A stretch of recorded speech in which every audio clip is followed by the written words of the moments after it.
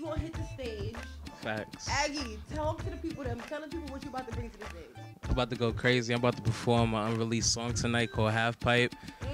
It's about to be crazy. Yeah, Half Pipe. Okay. Some energy. Not the whole pipe. Young rock star shit.